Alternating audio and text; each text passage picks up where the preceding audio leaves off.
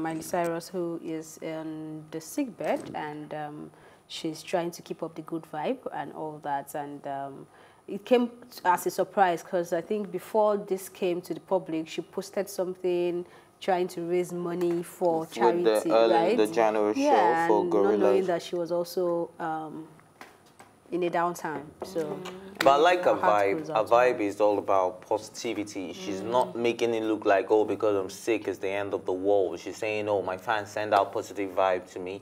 Even hospital gown, she redesigned it. Do you understand? She redesigned it. She's in a good vibe, and I think the way you see yourself is how you're actually going to portray yourself, and that's how you're going to feel inside at the end of the day. So that's the way she sees herself. That's the way she's portraying herself, and at the end of the day, I think she's just going to be well. It's all well and good. It's a throat disease that has to do with something at the back. I can't toasty. What's it again?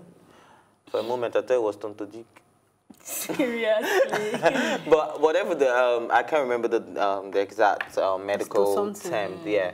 But it's something that has to do with the throat and inflammation in the throat and all of that. So I think she's going to get better with positive energy, a positive vibe, and the way she's working towards recovering properly. Of course. I mean, most people even have that and they don't have to go to the hospital, but it's Miley Cyrus. I think I've had it before now. Haven't we all had it at some point?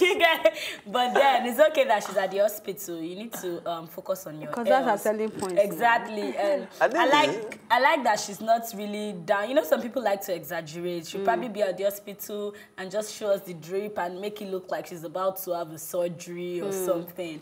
And I like that she said her boyfriend is coming to visit her soon, and she's just been a happy child. Are you sure it's her boyfriend?